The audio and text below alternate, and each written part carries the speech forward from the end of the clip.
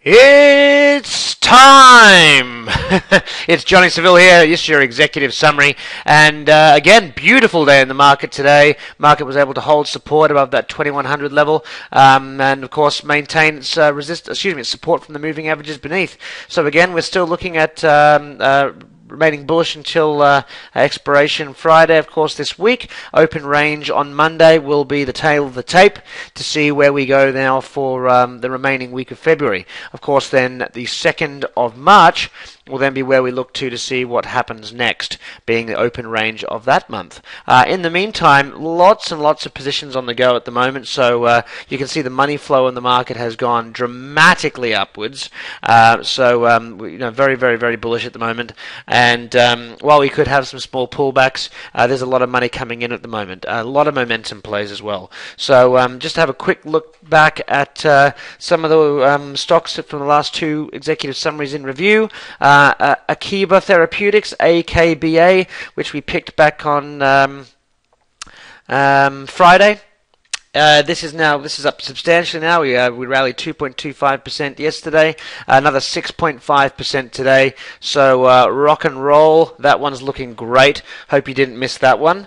ATRA, of course, which was our pick from last night's executive summary for this morning. Let me type in the right symbol here for you. ATRA. That's why it's not working. Okay, ATRA.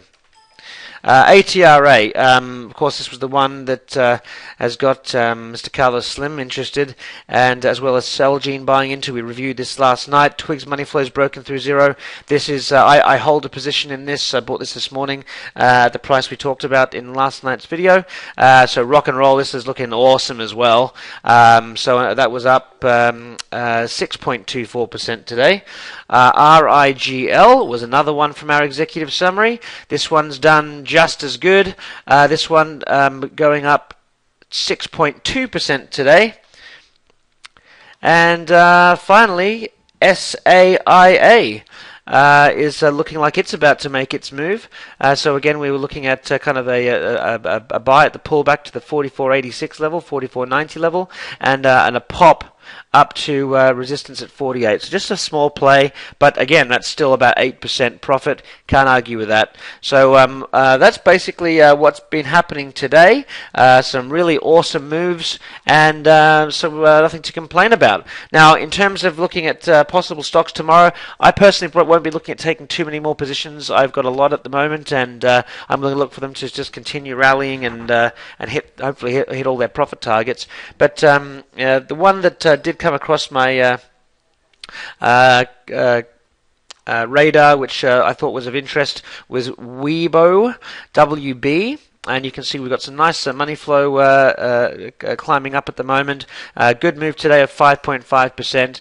So this could be a nice little play here from the support we're currently at, rallying up here to this kind of 1580 level. We'll look at the support. So 1562 is what I'd be looking at on Weeb. Whether I take this tomorrow or not will depend on kind of how the rest of the positions are playing out, if they've hit their targets or not. But this is something that may be worth a look. The support here is at 1387. Expect that to climb, of course, in the morning. So possibly a buy around that $14 price up to the 1540 level we talked about. So that'll give it a nice, again, little 8% profit. That's kind of the magic number that we're looking for. But yeah, so far, I don't think we've had a single loser this week from these executive summaries. So if you're not listening to them, make sure you put us on your VIP list, add us to Facebook, do whatever you need to do, because this market is hot.